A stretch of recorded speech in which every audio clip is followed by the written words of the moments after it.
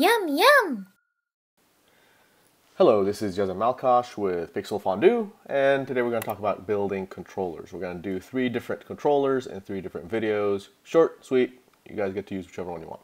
First one we need to do is actually create a locator. So click on here, add a locator, enter, great, and I'm going to change the shape to a custom circle aligned to view. That way it's always looking at me. I'm going to zoom out a little bit. I'm in setup view. I've got a light visible. I'm going to have this control the Y position of the light.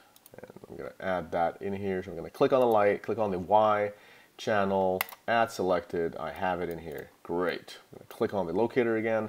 And what I'm going to do is add a channel. I need a channel to be able to control that. Obviously, you don't have to do this for the different things. You can have it inside of the light itself, but I want to create a controller. So we're going to call this move up here.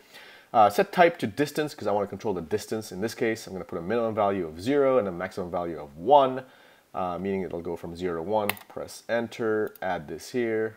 Wonderful. Nothing is happening yet until I link these together, so it's going to go, you can see it's snapping directly to Y.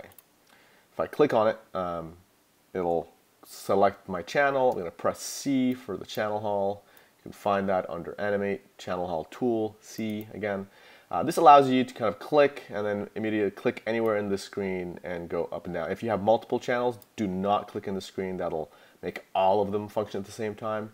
You then want to slide it over here. Cool. And basically that's how to create a channel haul for that one. If I want to activate the channel haul automatically, I can click on that on the locator, go to assembly, and under command, just type item.channel capital haul, enter.